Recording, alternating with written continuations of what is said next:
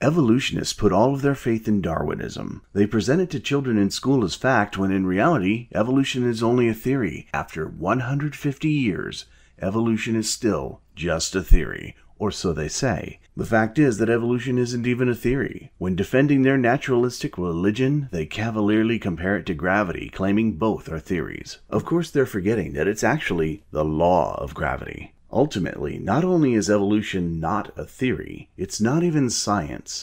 It's merely a bunch of assumptions. So why are all of these supposed scientists wasting our time? I had to investigate.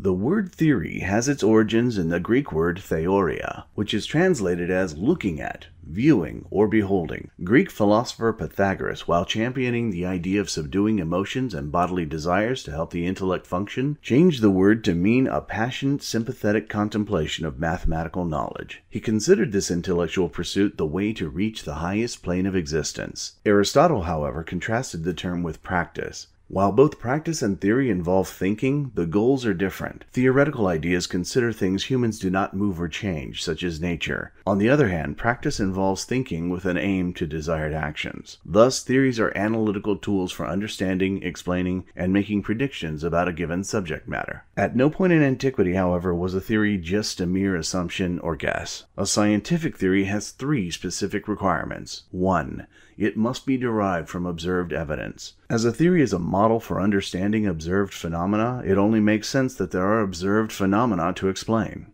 2. It must explain the observed evidence. This is what separates a theory from a law or a fact. Facts and laws are certainly observed phenomena, but that is all they are. A theory is designed to explain why or how the phenomena occur.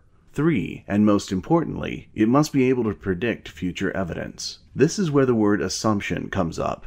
An assumption is how a hypothesis is formed and a prediction is made. The process goes like this. If we assume theory A to be true, we should expect result B when we perform experiment or observation C. So, for example, we could define theory A as the presence of the teacher in the classroom affects the noise level in the room. A hypothesis would then be, if we assume that the presence of the teacher in the classroom affects the noise level in the room, we should expect to see the noise level of the classroom to increase when the teacher leaves the room. The increase would be the expected result, and the absence of the teacher would be the experiment. If we do see an increase in the noise level after the teacher leaves, we can say that the theory has support, but it cannot be said to be proven. A theory is never proven. It is only tested and supported. There could be other factors causing a change in noise level. For this reason, there is one more requirement for a scientific prediction: falsifiability. Scientific tests are actually designed with the possibility of disproving the theory as well. For this, we need what is called a null hypothesis, which states the condition that would disprove the theory. In this example, the null hypothesis is, if we don't see an increase in noise level in the classroom when the teacher leaves, then we know that the assumption that the teacher's presence affects noise level is wrong, and we must either reject our theory or revise it. It is also assumed that a theory must be wrong to some degree, but using these premises, the strength of a theory is evaluated by its ability to explain the evidence and predict the evidence. On July 5, 1687, Isaac Newton published Principia Mathematica, defining amongst his laws of motion the law of gravitation. Formulating the inverse square law, he unified the motions of an apple falling to Earth with the orbits of the planets as the result of the same calculable force. As remarkable as it was, it merely described how objects moved in relation to each other. It did not explain why. It was, after all, a law, not a theory.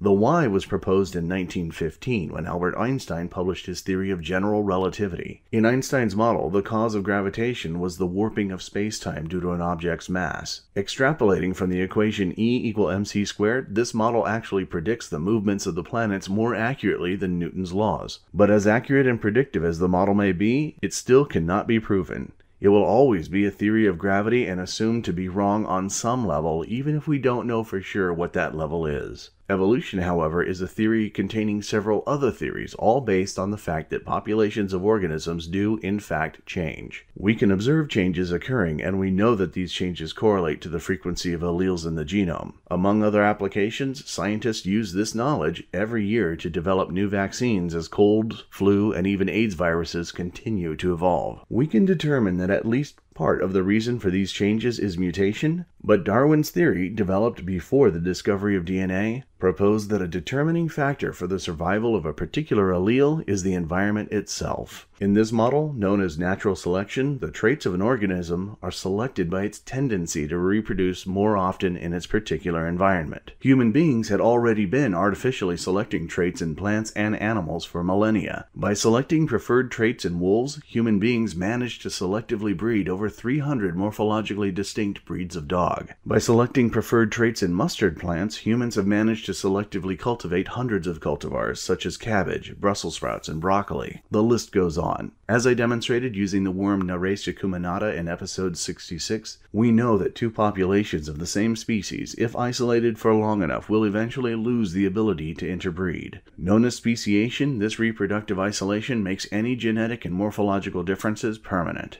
The theory that all species have descended from a common ancestor is known as common descent. Building upon the knowledge that populations do change over time and the observed fact that these changes correlate to specific gene frequencies, we can predict that the appearance of entire sequences of genes will correlate to a relationship between species.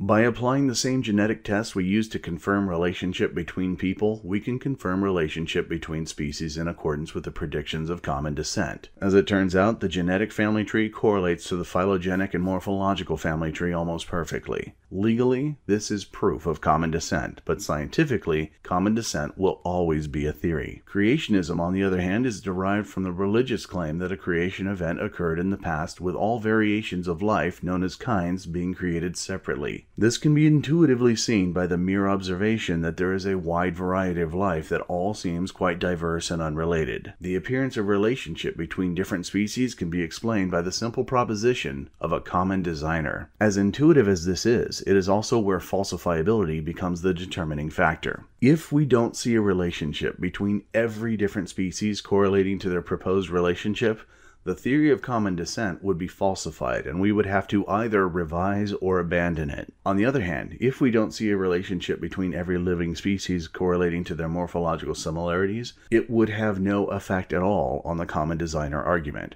There is nothing preventing a common designer from having the creativity to devise completely unrelated methods of heredity in every living creature. It is for this lack of a null hypothesis that creationism cannot claim to make scientific predictions, as it is compatible with any result. For this reason, to date there has been no scientific discovery ever made by testing a hypothesis derived from the assumption of a creation event, let alone a 6-day creation event 6,000 years ago. As gravity is a theory based on the observed law of universal gravitation, evolution, and more specifically, universal common descent, is a theory based on the fact that evolution does occur.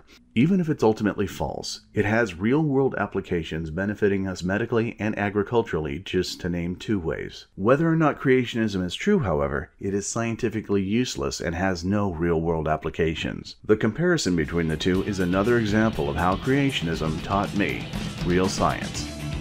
If there's a creationist argument you think I should investigate, please comment below. It may become the basis for a future episode. In the meantime, subscribe and make sure you don't miss it.